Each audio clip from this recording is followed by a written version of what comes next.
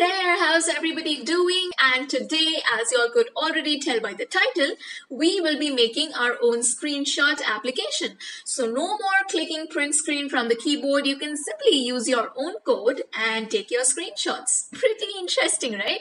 So it's a very short and sweet code, no difficulties with it at all. So let's get started right away. Now, let's have a look at our libraries and modules first that are required.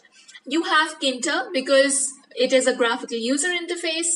And why are we using time? I'll come to that.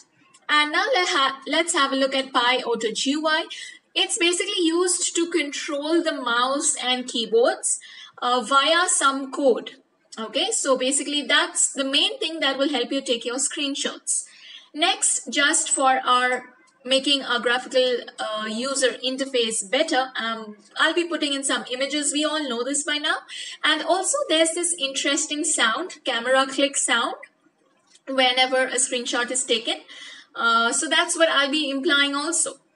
Next, let's go ahead and build our window for our interface. So I've instantiated the TK class, given it a title, put in the geometry, and just for you all to know, I will go ahead and run this so you can see how it basically looks like. Okay, there you go.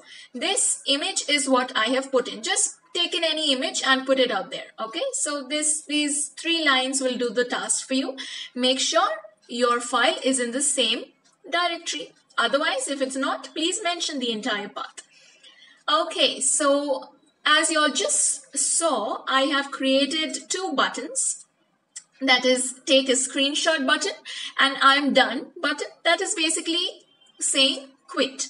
So there is no problem with just placing 2 buttons on the screen, right? You pass in root, give it some fonts, put in a text, maybe put in some colors, and most important part is you put in the command as to what should happen after clicking that button. So first, for the take a screenshot button, I'm going to say command is equal to screenshot, which is basically a function which we'll look into right now. And the I'm done button will basically close the window. That is quit. That is inbuilt. You don't have to define anything explicitly for that. Make sure to place both the buttons in here. And finally, main loop is required. Otherwise, you're never going to be able to see the screen. Now let us come to the screenshot function. Okay, so firstly, you always want your screenshots to be saved into a file, right? Otherwise, what's the use of taking the image? So our first thought will be, let's take some random number. Let's take a range of numbers and give it some random name for the file. But what if the numbers selected are same? Because it's absolutely possible, right? Now, random numbers between 1 to 10, you can get 2 twice or you can get 3 twice. Anything is possible. So the better option is use time.time. Okay, you basically call the time function from the time library or module, and that's it. And why have we typecasted it to int? Because you do not want float some 1, 2, 3, 4, 0.56 or something like that, right? So basically this will give you a nice long integer number, something that we usually see while downloading images on such from the internet. Okay, so that's our random file name that we decided. And I have given the file name as, this is basically my path. What I went ahead and did was, I created a screenshot folder on the desktop, okay, and I gave the path to it so it gets saved exactly there. Then I gave the typecasted format, that is, I typecasted the randomized variable into string because obviously integers are not allowed. And I gave the extension .jpg. You can give .jpg or .png, anything will do. Lastly, here is the most important part.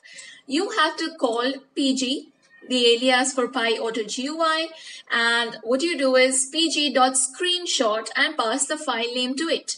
And to that, what I'm doing is I'm saving it in an ss, let's say, variable. So that will basically hold your screenshot for you. And after that, using the play sound module, I'm playing the sound, the click sound, exactly when the screenshot is taken. And what will ss.show do? You can view the image that you take. That also may be on your mobile phones. You can always see the picture, right? The screenshot that you just took, you can always see that. Now, what are you wondering about de-iconify? What is that? Well, let's come back to our button out here. What happens is, whenever you click take a screenshot, okay, you do not want this window popping up also, right, in your picture. That's highly not what we want. It's highly inefficient. So what we want is, immediately after clicking the take a screenshot button, you want this to disappear for a while and then come back again. Okay, so please make note. Window appears, button is clicked, window disappears, and the screenshot is taken, and then the window must appear again. Right? So what we do is we go ahead and create a new function for that. So let's go ahead and name it remove and click. Okay. So let me go ahead and firstly put this function name in the command. Otherwise, it's going to be one hell of an issue. Okay, that's done. Let's go ahead and understand this now. So basically, you are hiding it.